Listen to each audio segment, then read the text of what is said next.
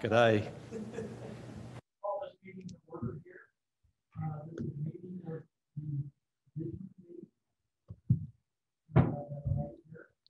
Yes, sir. And tonight we're going to be hearing economic development update. Councilmember Dennehy, Here. Councilmember Gonzalez, Here. Councilmember Jaquez, absent. Councilmember Reed, absent. Councilmember B. Smith, absent. Mayor Pro Tem Hamrick, Here. Mayor Smith, absent.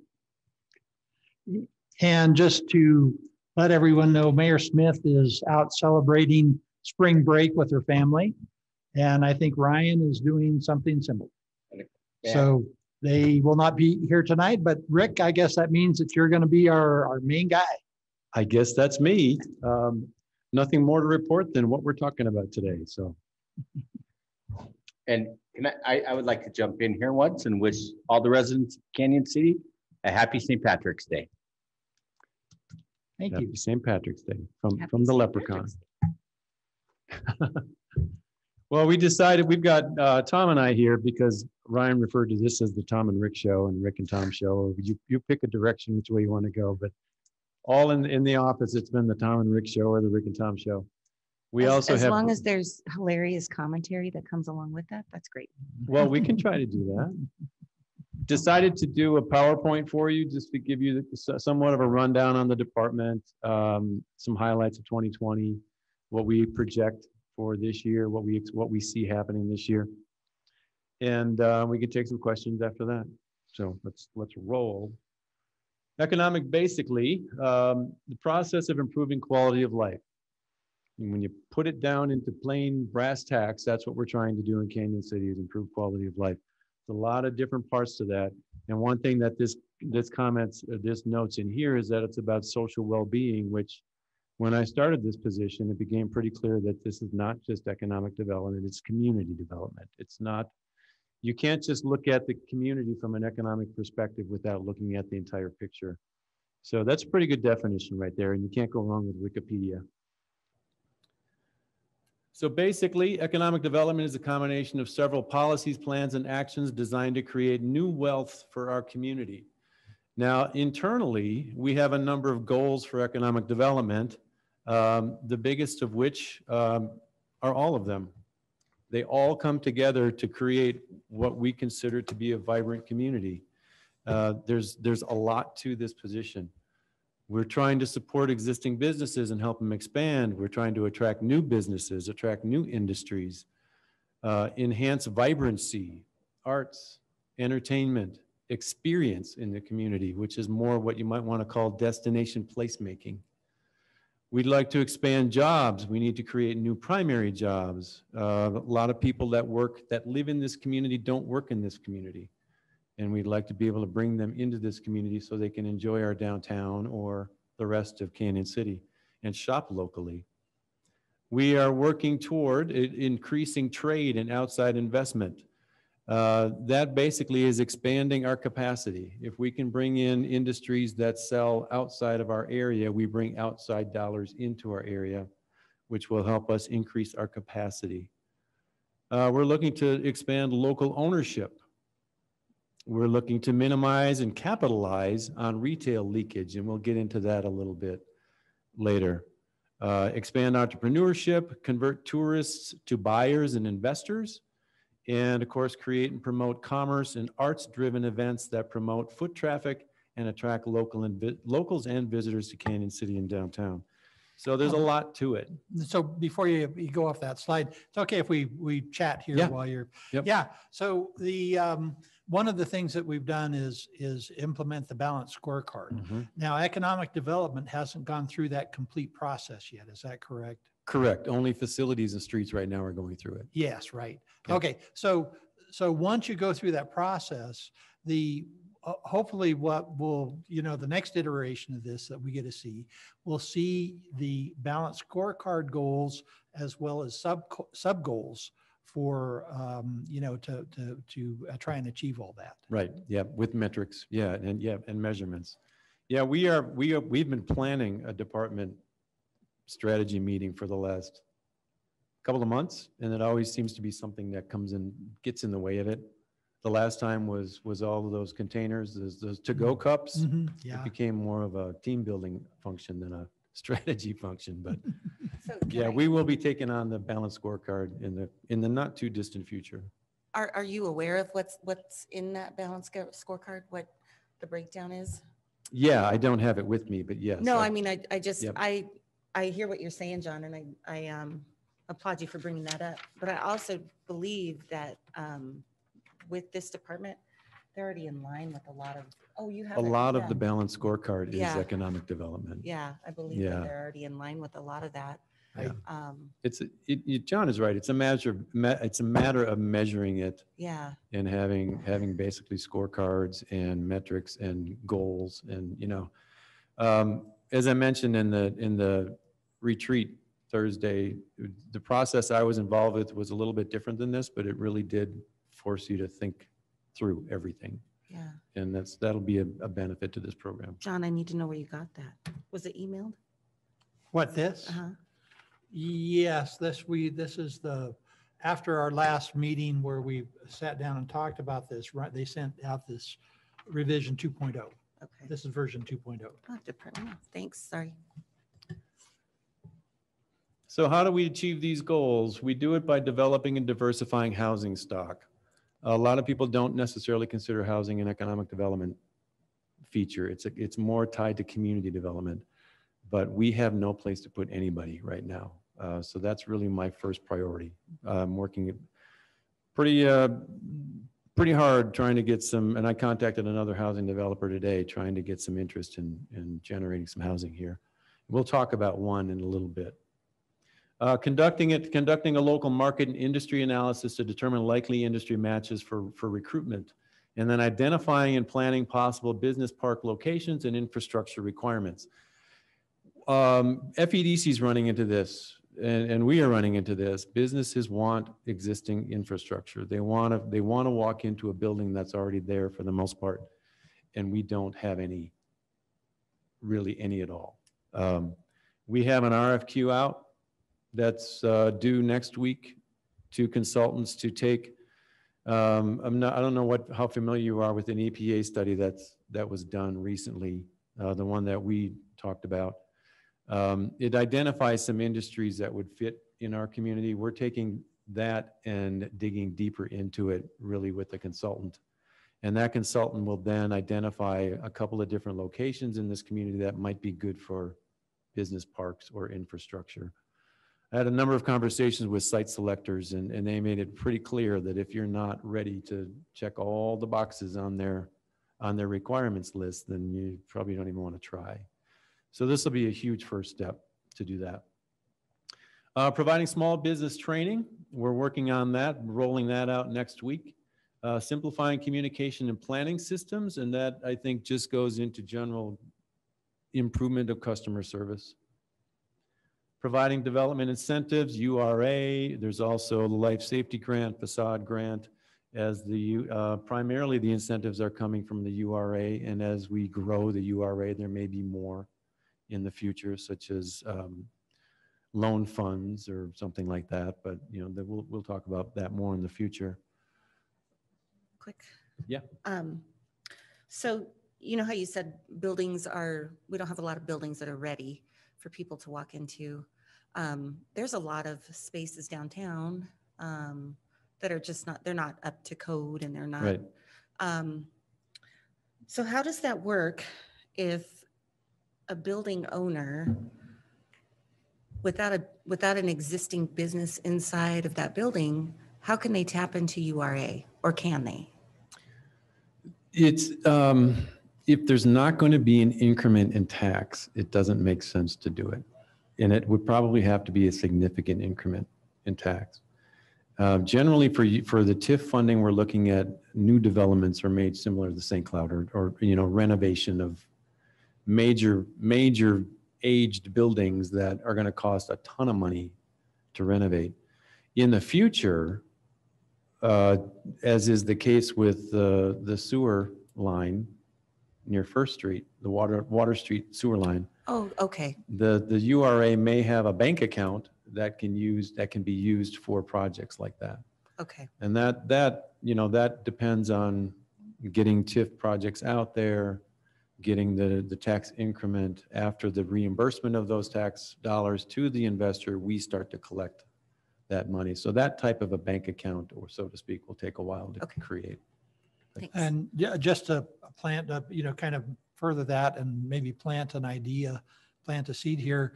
We do have the COVID infrastructure money that's going to be coming in. And Rob Brown grabbed me this morning and said, hey, you guys should consider taking a chunk of that money and putting it in the URA so that there's actually immediate money available. And so I think that's a very good idea. I'll let you take that message to Ryan. I think that's an excellent idea. We're evaluating that whole package right now. It's about 700 pages of sleep-ready reading to do. Tim? Rick, I got a quick question for you. As you know, and I know the small business training's coming up because, we're watching that as well.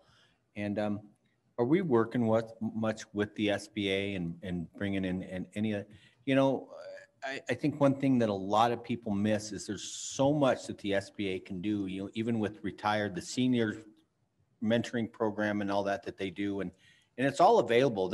It's out of Pueblo, but they'll come here. I mean, they've had meetings here. And I think that's something that if we could even help spread that word, because that's just a great source. And if, we take some of these people who've been in a business for so long and there's so many who've been in probably the similar business, they can give them just a few insights. And I know times are changing, but there's still a wealth of knowledge there. We'll let Tom comment on that. Yeah, so we actually, so there's the SBA, the Small Business Administration, and we brought them in late fall, early winter, and kind of took them on a tour of the community and made sure that we spread some of the information that they have along the lines of the low interest loans, those sort of things. But then there's also the Small Business Development Center that's based out of Pueblo and covers a 4 or 5 county area. Yeah. And we've been working closely with them. Their director started in March last year, and I started in October. And so we've both been pretty new to the roles, but pretty quickly have gotten on board with each other. They hired Alan Tormelin, who's a former community banker here in Canyon City. So now we have a local presence for the SBDC. As you mentioned, there's a training happening at the end of the month, all around e-commerce, how to get your business online, the importance of having a digital presence, whether that's social media, website, e-commerce. And we are actually attaching to that the opportunity to apply for grants. It's CARES Act money. It's a partnership with the Chamber and the SBDC. If you attend 2 of the 4 trainings that we have on this, you can apply.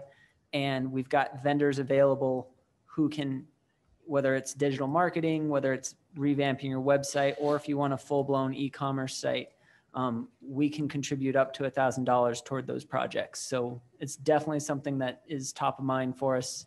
We also had a kind of welcome to the community, or an introduction, I guess, for Alan Tormelin at Fremont Provisions 3 weeks ago, and made sure to invite the business community. So that's an important partnership. And that was good turnout. I was surprised. That was good turnout there. Yeah, a couple dozen folks anyway. They brought some of the seniors. They did that once back in 2016, 17. They had it at a local restaurant. And that's where I got to meet a lot of them, and especially the seniors. And it was just neat talking to them and how they just want to help. They're bored in their I don't want to say they're bored in their lives, but they have so much success and they're no longer in it, and they want to just help continue on. So I think that's a great resource that and it's great that you've looked into it. Thank you. Yeah. And another thing came out of the SBA visit. We were supposed to have the USDA here with them, but they couldn't show up. But they introduced us to an organization in Denver called Mikasa, which is, generally speaking, it's targeted toward women enterprises. And we've directed a number of, well, a couple, not a number, just a couple of businesses locally to them to see if there may be some assistance, because they're doing some training, but they're also, we haven't quite tapped into that yet, but they're also doing some sort of grant They are. offering. And a couple of the local businesses that have really kind of been hit hard, we've sent them their way just to hopefully come up with another road for some assistance, you know, so. Yeah, definitely some efforts toward helping businesses. And, you know, to give credit to the chamber too, they've gone through a lot since COVID hit. And we reached out to them with this program, and they were more than happy to work with this program and work with tech companies outside of membership to help this happen. So it's good cooperative effort, good partnership. So where did I leave off? You know, well, obviously I don't need to read everything here, but it's really all about assisting businesses, expanding businesses, and we'll get more into that a little bit here. Attracting new industries. And when I talked about not having property, not having locations, it's really for the new industries that we want to attract in the area. The primary jobs really have nowhere to go right now. We do have vacancies downtown, unfortunately, several of them that we need to fill. This is our department. This is the first time Canyon City's ever had 3 people in economic development. Brandy, that everybody in this community probably knows, and if they don't, they're not paying attention. She's been very, very active at grant R&D, grant writing, very much a community advocate in the city, very much a community advocate in the city, but very strong in community relations and support. I am the department manager. I'm also involved with diversifying industry, attracting primary jobs, and then urban renewal. And Tom, of course, is small business retention and expansion and Main Street program management. So one of the reasons that Ryan wanted to go this direction with the position is because when he was in this position, he found himself spending so much time on one group of businesses that he couldn't really divide his time and spend more time on recruitment. So it's working out pretty well right now. We don't have community development. That's why Brandy is in our department right now. And it's a very, very good fit. These two make me look really good. They really do. We have a couple of good hires here. On the grant side, these are 2020 highlights. This is the grant activity for 2020. Total grants of $2,468,000, or excuse me, $2,468 basically. There you go. 2.47, I'll round it up, $1 million. Over 1 million of that is the work that Brandy did to go attract grants, to go find grants for businesses, for community, nonprofits, for city departments, police department, co-responder, you name it. The 1.37 CARES Act funding is the 2020 CARES Act that we spent in 2020. We have $470,000 remaining that they want us to spend pretty quickly, and we are in the process of spending that. Some very, very good effort on her part. On the right is a listing of all of that activity, and it's a broad swath of the community. It really is. Economic development highlights. COVID-19 kind of defined all of 2020. I started with COVID-19. Tom started in the middle of COVID-19. Brandy started right before COVID-19. Really 2020 activity was helping businesses respond and survive. A lot of I don't want to say hand holding because I wouldn't refer to it that way, but a lot of one-on-one conversations with business owners, helping them navigate PPP, helping them navigate EIDL, helping them navigate grants, helping them work together to come up with some, I guess you could say, consistency between them, the restaurants in particular, and the bars, helping them stay open. Very, very frustrating time for the businesses. So worked very hard to work with them one-on-one. We signed on, we got a contract with Buxton Retail Analytics. I will have a number of slides on that a little bit later. Again, work with restaurants and bar owners, the next one we talked about. set up the Mayor's Industry Advisory Council, and it's in its infancy, but it's growing. And the industry advisory groups. It's a communication system that basically will help area businesses communicate directly with the city. Industry advisory groups are intended to have potentially council members, a council member in each one. So each industry advisory group can have a council member there to bounce ideas off of. And some pretty good turnout for that. Go ahead. Who determined who was on the mayor advisory council? I did a kind of a search of who we thought industry-wise we wanted to have a part of it, and invited those people. Some of them were part of the COVID-19 business leaders group or the strategic planning group, and we brought them together for the mayor. We're seeing now that there's a couple of other industry directions we need to go to include some more people. But if you have other ideas. No, I'm curious to know more about it. I know we had an email come out. I'm happy to visit with you anytime Okay. to talk about it. All right, Yeah. thanks. And you may be hit up by one of the industry groups I'm requesting that they have a council member on it. Main Street program affiliation. We were part of the Main Street program. We still are. We're affiliate members. And that's one of the reasons that Tom is here. He can talk about that a little bit more later if you'd like. We were awarded a grant for industry market analysis. That's the industry study that I mentioned before. And that's a $60,000 study that's going to be done within the next couple of months. And then, of course, we established a new position as a grant writer and small business and Main Street program manager. Small business updates. Would you like to comment on any of these?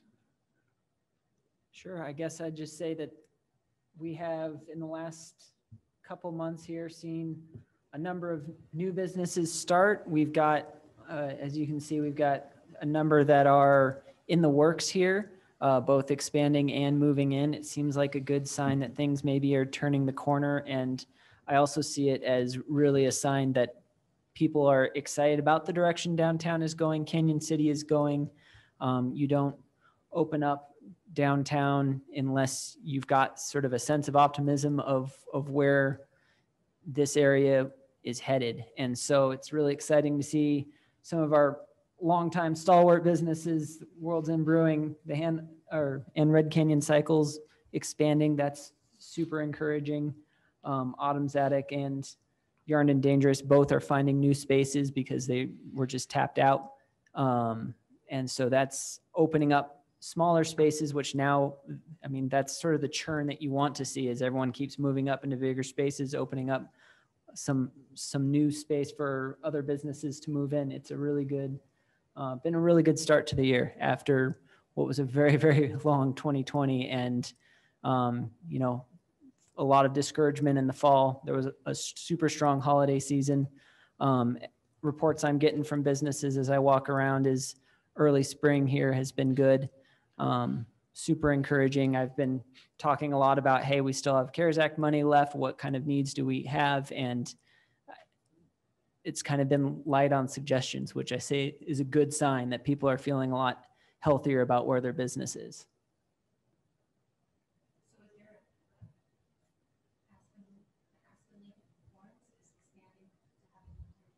Yep. Great. They're going to be in Colby and Beth's Event Center, the Canyon Royal Event Center on the left, where there Okay. used to be the barbecue. Yeah, Chicago Bob's used to be Okay. in there. And what is Berkshire Hathaway? It's a real estate company. Okay. The building next to Nirvana, that Okay. was a law office. They bought that, and they're opening up a real estate office here. I think they're usually in larger metropolitan areas, so it's kind of impressive to see them coming here.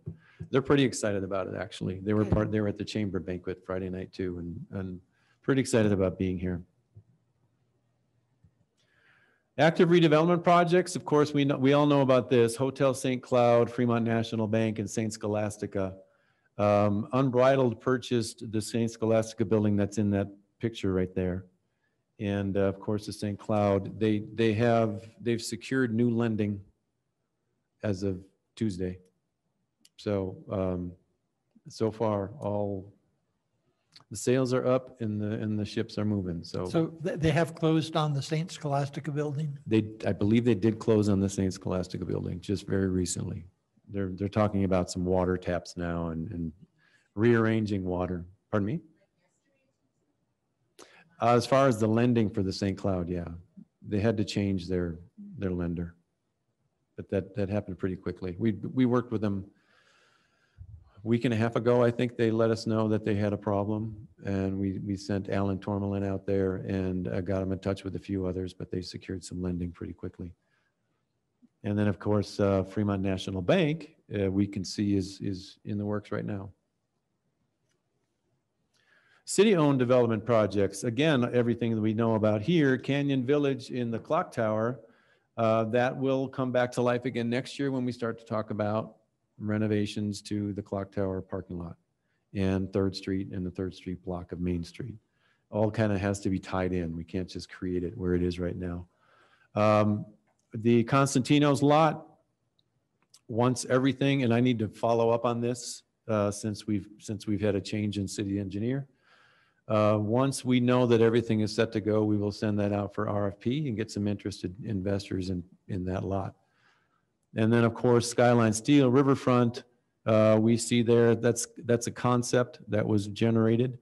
And with the sewer line going in, it gives now the ice plant a chance to start renovation. I'm not sure of their timing. I'm going to be checking on that, but that could all be happening very, very quickly. We still have to work on Acorn Petroleum, work with Acorn Petroleum. And hopefully that won't be too difficult, but private development projects. There's a lot of stuff going on out there right now. Multifamily, we talked about the importance of family or multifamily housing. The Field and Central property is a vacant property. There's one parcel that was sold on that. There's a house on it. There's 12 acres there that they're going to combine into one property and develop that into about 100 units of housing. I don't know if it's condos or if it's rentals. It's going to be sixplex type of it's that missing middle type housing that we don't have in this community. Private multifamily housing developer, that's what I met with them a few weeks ago.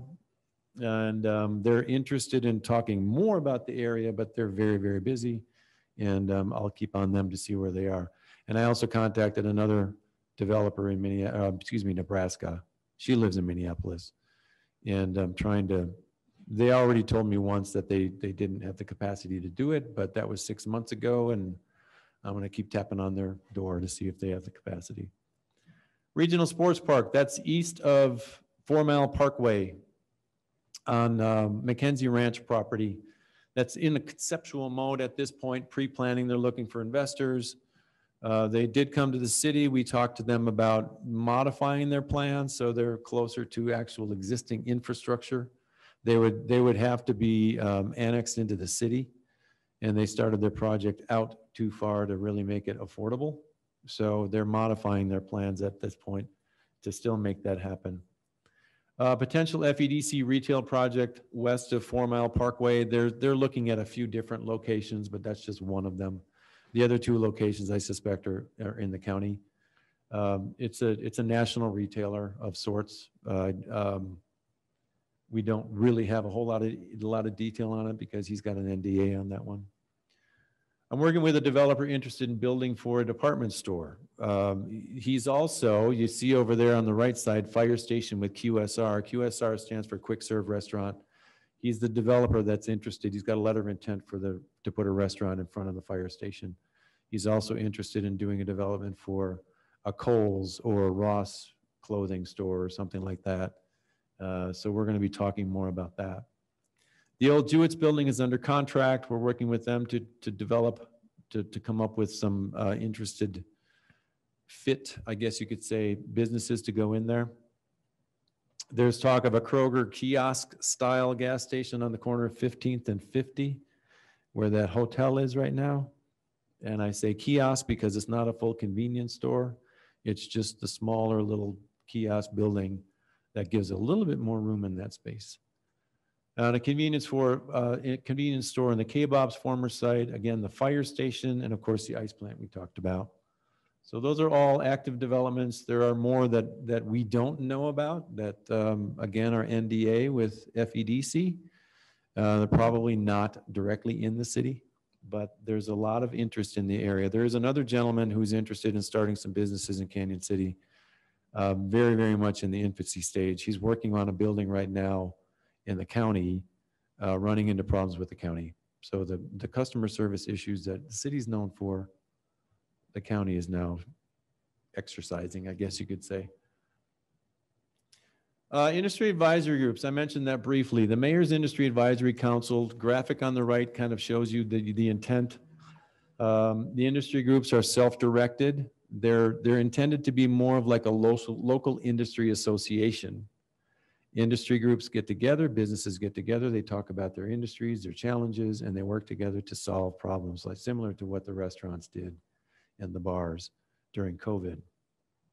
Each again would have a representative from the council, if at all possible. We have an industry group started for recreation companies. We have an industry group that's basically FCTC is going to be an industry group. We are developing one for downtown. What was a DBA at one point will be a downtown, likely a downtown sector partner with this group. We need to, and there's a manufacturing group that's being developed right now as well. So it gives you an idea of the concept of communicating between businesses in the city. Huge problem during COVID. Huge problem during COVID. This is what I feel like our city is missing as far as communicating to different groups in our community. Sectors, yeah. Yeah, sectors. I feel like we're all on different pages. And this is genius. It'll help bring it together. So Well, I there's really a lot like of interest this. in it too. Huh? There's a lot of interest in it too. That's wonderful. I think that a lot of times one group might feel like another group is fighting them on something, and that's not what's really happening at all. And it gets kind of turned around. So I think this will help put a lot of groups on the same page. Yeah, and it'll help build some bridges. Yeah.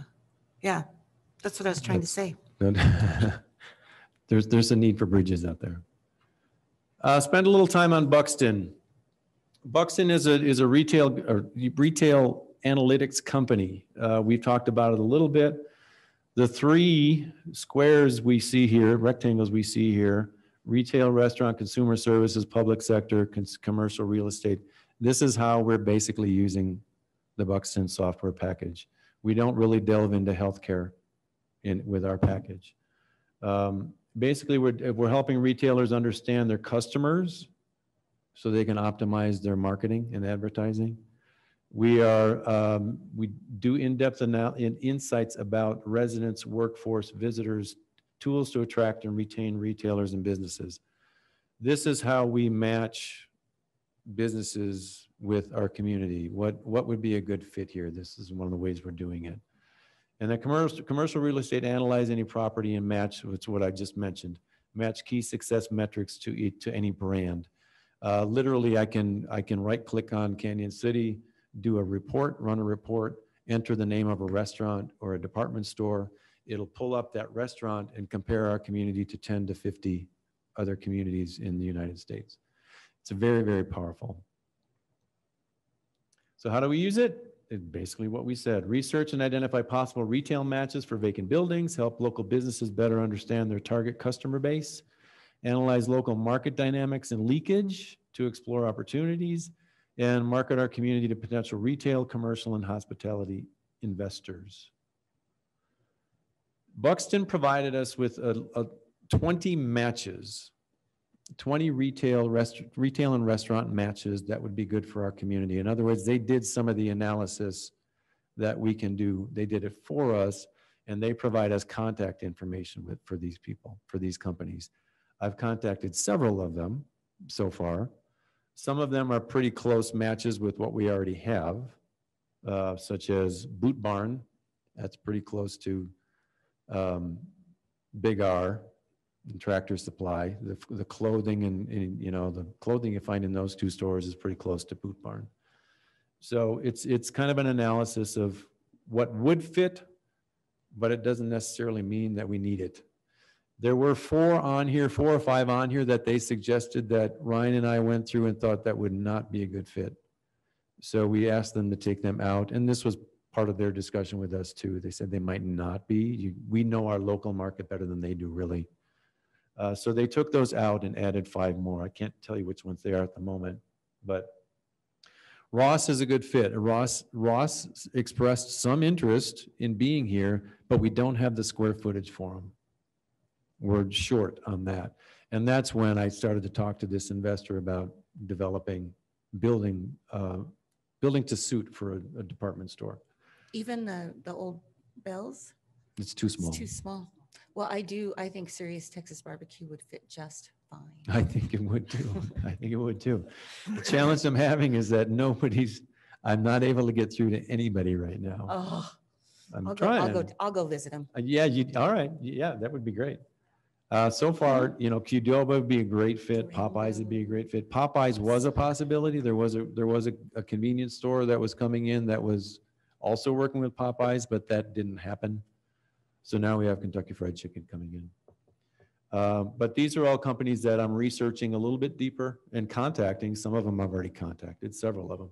Rick, just out of curiosity, just because I've never heard of it, what's Five Below? Yeah, I was wondering the same. It's similar to a thrift, not a thrift store, but like a dollar store, but everything's below $5. Okay. And it looks like it'd be a good fit here. And they're another one that hasn't contacted, that I haven't been able to get a hold of. Was that up there? So we can also do our own matches. And Joe's Crab Shack, I did because Stan Bullis made a comment to me or somebody, thinking that Joe's Crab Shack was one of them that was going to be interested in coming here, or that I was trying to put in one of their facilities, but it wasn't. But they're a decent fit, except for, and this is where we run into the problem, the ideal customer count. On just about everything, we are very, very low. Doesn't mean we can't get a restaurant. Doesn't mean we shouldn't try. But it does show that we're low. It does then compare the ideal customer count, ideal customer ratio, and I'm not quite sure what that means. It does compare then to 10 to 50 other establishments they have locally or around the country, so we can get a visual comparison of how Canyon City compares to specific markets of these restaurants, which helps a ton to identify maybe who we should contact, because maybe Joe's Crab Shack has a bunch of communities that have the same low customer count, and maybe they're doing very, very well. But I think the other thing we also need to look at when we look at that is median incomes. And I mean, that's extremely important, because that's even a low density community. You could have a very higher median income. Correct. And that gets into the ideal customer similarity. And I'll show you that in just a second.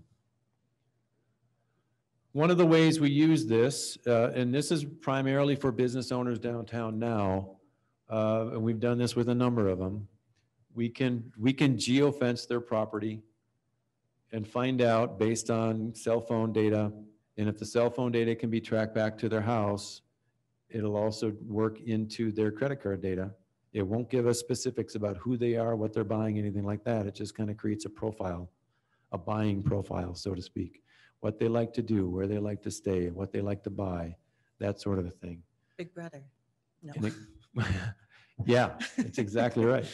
And then that translates into this type of information. This is actually Centennial Park. This is Centennial Park over, I don't remember how many months this was, but this is the traffic that we see at Centennial Park. If you look at a lot of our businesses, if you look at a lot of traffic in Canyon City, businesses in general and in Canyon City, you see a lot of that big, tall red bar right there, N46, O51, M44, but N46 is often the biggest one.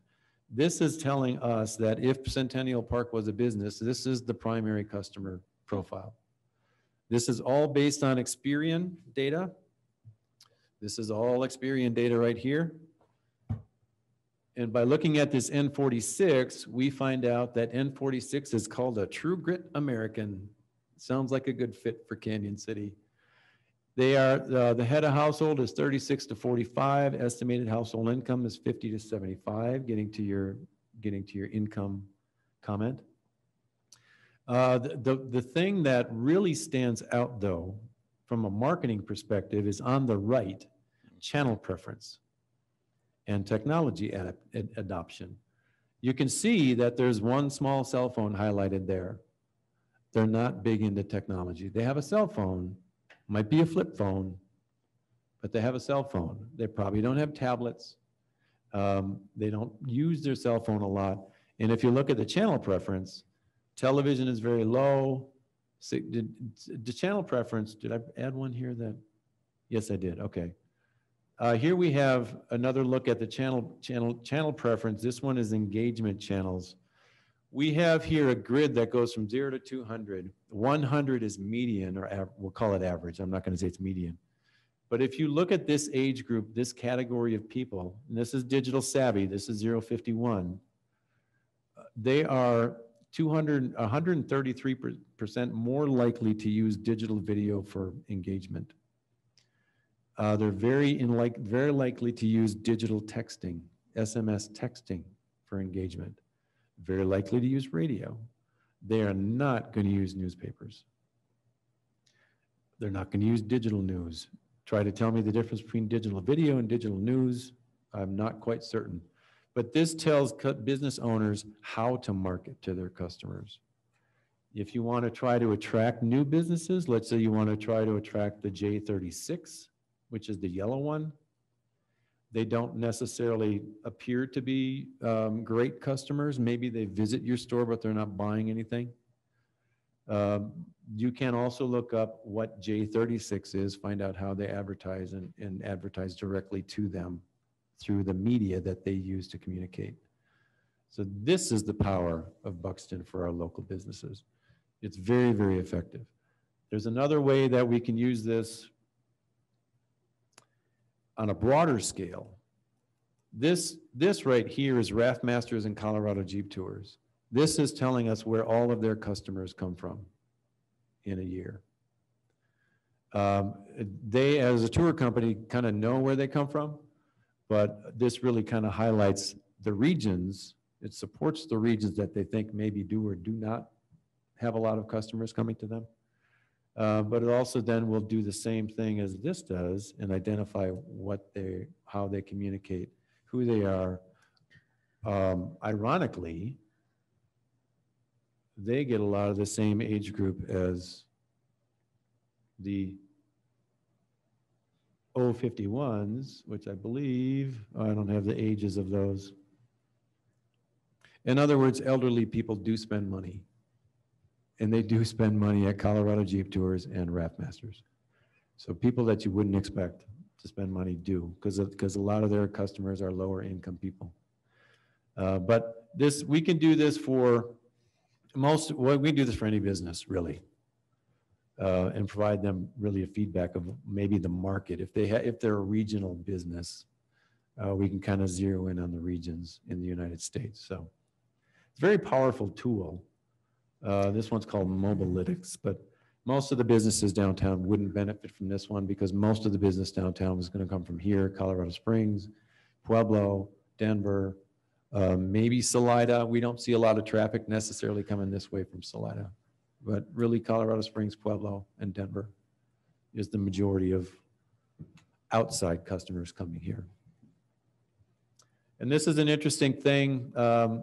This is kind of a quiz. When Ryan and I were looking at this package, the salesman threw up this chart, and this is a general merchandise category. Each of the lines, the vertical lines you see is a day from January all the way up to April, let's say probably 15th, roughly, the day, probably 2 days before we had this meeting. What you're looking at is a trend line. The green trend line is 2020. The orange trend line or red trend line is 2019. So this is during COVID, basically. The two that I've circled up there, around the March 13th timeframe, can you guess what that would represent? The day before the lockdown. Toilet Toilet paper paper. disappeared. Yeah. Yeah. We saw, you can see when we're looking at these reports, if Wow. we look up hotels, we can see when Whitewater is, we can see when Flashback is, we can see when Blossom is. We see this data on these reports, so we can get supporting information on the benefits of the events that we have and the attraction of people from outside the area. So several ways to use it. One of them, and I'll let Tom talk about this if you wanted more information on it. If you remember, there was going to be something called LSMX with the Buxton package, local store marketing. So our local businesses could use LSMX and do their own social media marketing. They didn't get any interest from any of their businesses for that package, so they discontinued it. And I said, well, we based our purchase on that. So they created for us a new marketing plan that will actually be more effective than LSMX because they couldn't tell us exactly who they were targeting when they did that. And now they're using the data that we can generate to help our businesses target their customers with these packages. It's actually a better program, and they're willing to do it simply because they're not spending the resources now in LSMX. And I can let Tom speak more about that if you'd like to know more about that. And that's all I've got. So maybe this is probably a question for both of you, but what's kind of the top three things that you've learned from Buxton that kind of stick out in your minds? I know that Tom, you at Rotary today, you quoted something that I thought was a pretty interesting factoid, but what do you, each of you, what do you think are the top three or so things that you learned from Buxton? Go ahead. So for me, it's been a lot of familiarization really with the community and what we have available. I think the customer profiles really is, and I come from a little bit of a marketing kind of background. So having that information of, okay, how do I reach you? What's your age? What stage of life are you in? Do you have kids, or are you an empty nester? Are you traveling? Those sort of things are super important to know to be able to target exactly your message to that audience. And over and over and over again, we see that N46 is primarily our target. But that, as Rick said, that doesn't mean that's the only target. There's several of those that consistently stand out. And with that tool, you can look at, okay, overwhelmingly, especially downtown where I've been looking at this information, overwhelmingly it's local visitors. What happens when you start looking at Pueblo or Colorado Springs or Denver with the people who are visiting here and spending money, and those values change, those customer profiles change, and the data, the Mobalytics data lets you get down, in some cases down to the neighborhood. Well, it lets you get down to the house, but you can see sometimes clusters of neighborhoods of, this is the part of town that's visiting us. So now you can geofence and you can make sure your ads online are actually targeting that neighborhood, and you can design those ads to say something different than what you might say to your locals.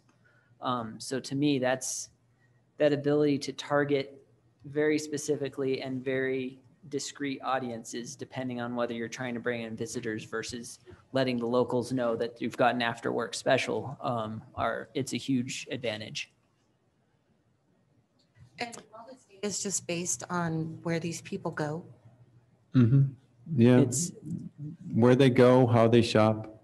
Yeah, if it can track, one thing you notice on the reports is that they'll tell you how many phones registered, but then it'll also show you how many were tracked back to a home.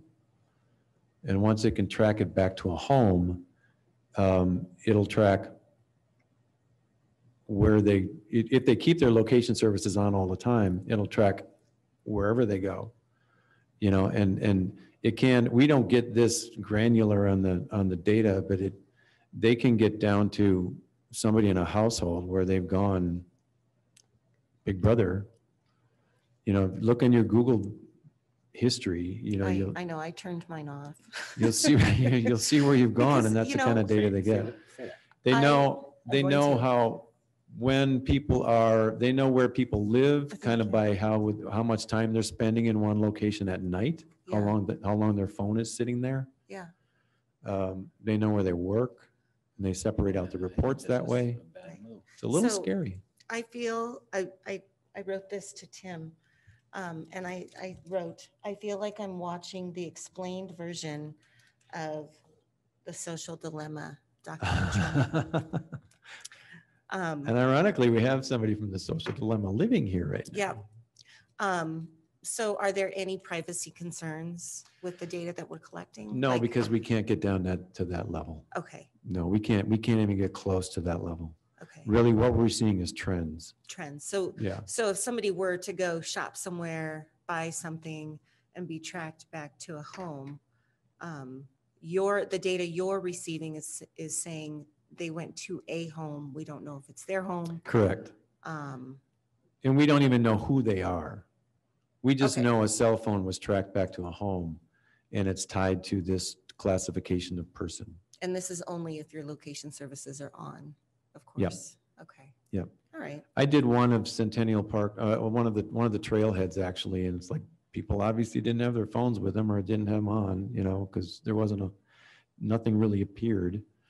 I guess to answer your question, that the three things for me, one thing that Tom talked about is dead on.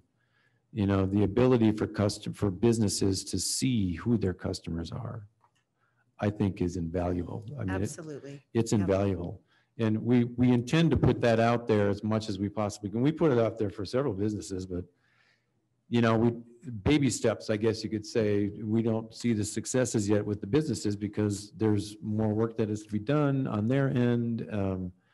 And it's something new, so we have to continue walking down the road with them. The LSMX termination, I guess you could say, slowed things down too a little bit because that's one thing that we were going to provide them, but it disappeared, so that complicated things a little bit. But that's very, very valuable. Another thing to me is the matching, the retail matching. You know, you hear people say this would be a great location for Chick-fil-A. That's the number one. I know. Chick-fil-A, Natural Grocers. Natural Grocers was actually identified as a match. Chick-fil-A was not. I thought Kohl's would be a good match. Not even close when I looked it up. You know, the type of clothing they have there, the pricing they have, I thought it'd be a great match. It just wasn't even close. So it really helps you determine what direction to go, where you'd be spinning wheels if you were going there, you know. So it gives us some justification for action, I guess you could say, or justification for non-action. You know, I don't want to waste time. The other one is really a confirmation of what we've thought about the community all along, you know, the types of people we have here. It gives us a good direction on targeting industry, targeting jobs. It really solidifies that our population is aging. You know, we have more, Ryan mentioned this the other day again too, and this is a morbid thing to say, but we have more deaths than births. You know, and that's not a growth path. And if we want to attract more businesses, more industry, there's kind of a chicken and an egg. We need to have the people here. We need to have the labor pool here.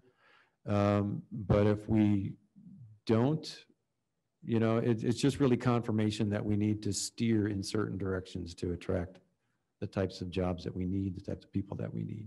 There are not a lot of jobs where people can go. I mean, like Ross or, No. you know, make a fairly decent wage without an education. Yep.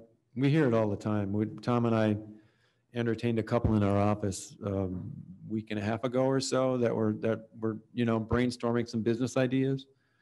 And they're part of the Mennonite community, and they've got some resources and they want to start a business or a hotel or something like that. And their big thing is that the women in their population, I guess you could say, in their circles, can't find work. And that's very common. When I moved here, I couldn't find work. My wife had a job, but I couldn't find work. It's always the spouse or the partner that Mhm. can't find something. But, it all ties together. We need jobs here so people can enjoy downtown. So this was a good confirmation of that. It's a very, very powerful tool, though. Mhm. It really is. So is this finished? Mhm. Your presentation? Okay. Just one thing I want to say, because I read it, I hear it, people say it all the time. They need to bring this in, they need to bring that in, they need to do this, they need to do that. And I just need to say it for the record that we as a city don't bring these businesses in. Like, we don't provide them with a business. They have to choose to want to come here. And the only reason we can, or the only way we can do that is to continue to make our city more beautiful and more inviting. And So, Yeah. go ahead. no, you're right. Go ahead. So I just want to make it clear that you guys are working hard to bring what might come our way, but you don't decide. As a city, we don't decide what comes here. So All we can do is recruit. that's right. And I appreciate that you're doing that, because without that, we can't grow. Well, even Rob made a comment this morning at FEDC's meeting that, even the ones you're not going to get, sometimes you have to go after them just to find out, learn the process and see where you land, I guess you could say. But you might get beat up in the process, Mhm. But yeah, it's Did really you have all something about to say? recruitment. Well, and then one thing is, on some businesses, once they decide to come here, there's a few incentives that can be passed down the line. But the main thing is it's great that we now have a good economic development team that's going out and seeking and trying to bring businesses into the community. And this is a tough community. I mean,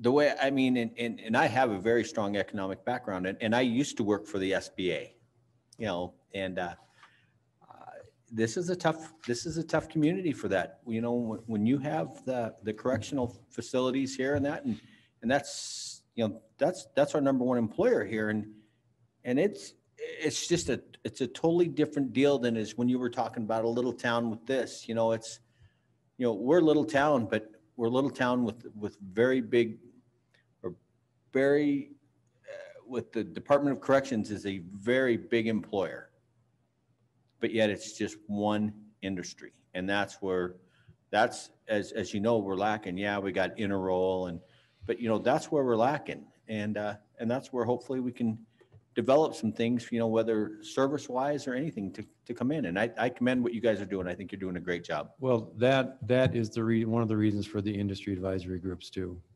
sit down, because Interroll was, before COVID, they were planning an expansion. Yep. And now they may be again, but, and I intend to sit in on the industry advisory group, the manufacturing one. But that's where you have the conversations about, what do you need here in this community? Are you getting product from Colorado Springs that we should have here? Are you getting it from Alamosa that we should have here? Those types of conversations need to happen. I have one other quick question. Let's say a developer does come in and they're looking for something that maybe we don't have in the city. Do you have the connections available to show some property in the county? Mhm. Yeah. Yeah, Good I work really relationships. closely with Rob. Okay, great. Yeah. Good. Okay. Yeah, he and I are actually working on we're involved pretty together with the Abbey. The 4 Mile project. Oh, yeah. I've Okay. got a little bit more information than I think most do, because I'm trying to work with him on possibly parceling off some of that to a developer. It's a fascinating industry. It's a fascinating job because there's so many different directions and so many tentacles to it. In conversations with the site selectors is, if you get a request for information and you can't check all those boxes, well, we need to know what those boxes are, Right. We need to know where we should be in order to check off those boxes. There's just a lot to it. So part of what you showed us was the, fit for chains, the Chick-fil-A's and Taco John's, stuff like that coming into town. And that in a way, sometimes that might be a round peg in a square hole. Mhm. Can you look at it? Is it possible to use Buxton to look at it the other way? That, for instance, if what this town needs is a, and fill in the blank kind of thing, like selling left-handed monkey wrenches or something like that. I mean, can you get the actual, could you use it to develop ideas for businesses that need to start rather than chains that need to come in? To some extent, we can. Tom's nodding his head, so I'll let him answer too. Doing the matches, some of it is kind of a hunt and peck. What do we think would work here? And any one of you, if you have business ideas that that you think we should try to attract, let me know and we'll see what we can find out. But some of it is we have a hunch that this would be good here, and we can do a retail match of it, or doesn't even have to be a retail match. We can also contact Buxton and have them do more of an in-depth dive. What were your thoughts? I was going to say there, I think you can use it between the retail leakage information that Buxton provides and some other resources we have, and that match ability. I mean, you can sort of reverse engineer that. There's lots of business information where you can go and look at one of these, like the barbecue chain, and say, okay, well, what's the demographic they're aiming for? So you can pull that together, reverse engineer it to some extent. But sort of like Dolly was saying, we can say, look, we think this will fit, but you still need a business owner who says, oh, well, I want to open a barbecue joint. We can put that information out there as, it seems like this is a good fit here. But then it's really about connecting who wants to start that business. And there's probably a little bit more to it than that, because even though a barbecue might be a good fit, we know that there are barbecue businesses that have been downtown that aren't there anymore. So there's more to it there than just trying to match up your demographics, I guess. Right. Because what that's saying is that your business model is critical, that you make sure that your model matches what your customers out there expect and are wanting, even if they don't know it yet. That's what, Tom was referring to that leakage report. I didn't show it up there, but the leakage report is a good way for us to see maybe what businesses should be selling during those shoulder seasons when tourists aren't here. Maybe businesses need to focus on 2 stocks of product, maybe one during tourism, and then they switch out, just like a lot of retailers do. They switch out to another stock that locals would like to buy. I think COVID brought much more of a focus on shopping local than ever before. Right. But there's still talk about, or they're not buying this here, they're not buying this here. But, we can probably use this to that extent too. Maybe look at products that we should be looking at during the shoulder seasons. That'd be a good use for this. And that really would be more the leakage report. Yeah, it's amazing. We should sit down sometime. If you're interested, let's sit down. I want to do this with all the council members anyway. So we should sit down. I could show you the whole thing. Yeah. Yep. Whatever works. Yeah. No, one-on-one is great. Individual basis. Yeah. Individual basis. Yeah, that works. That's the easiest way to dig into it, or 2, But it's a cool tool. It's pretty powerful. But one of the things, more related to your comment before, talking about the chains. There's always talk about not wanting chains here, but when you think about the potential for downtown with Unbridled and their business model, employing all of downtown, it really gives you much more of an event center mall type of a concept. And if we could bring in, even if it's a chain, but if we could bring in a restaurant or something that could drive activity and create that momentum, once we create that momentum, then other investors are going to be more likely to want to open up shop and fill up those vacancies. So that's kind of the direction of trying to go. I don't necessarily want to bring in a big chain that's going to, you know, a bunch of big chains, but if there's something that can generate activity downtown, who's interested in being downtown, because they all want to be on Highway 50, then that can create some momentum for more activity, more investment. Thing I like about a chain also is that you had mentioned their business model. They all have business models that work and they're Mhm. successful. They're proven. So, you know, even though we've had a barbecue joint downtown, if we brought in Serious Texas Barbecue, they've got a chain that works, you know, so their business model is working. Like Starbucks, they're a chain Mhm. and they've got a business model that works. And Starbucks is one of those companies that drives investment. Yeah. You know, that's one of those trigger companies that, and there's another developer we're talking to about a gas station. They're also preferred builder for Starbucks, and he's disappointed because there's one here already. So, Oh. you know, he wants to build one here. We Maybe said, he's build another one, you know, but, I'd hit them both. What? so, you know, it's sometimes it's match and sometimes it's momentum to spur the investment. So that's what we need to I love create. Starbucks. Yeah.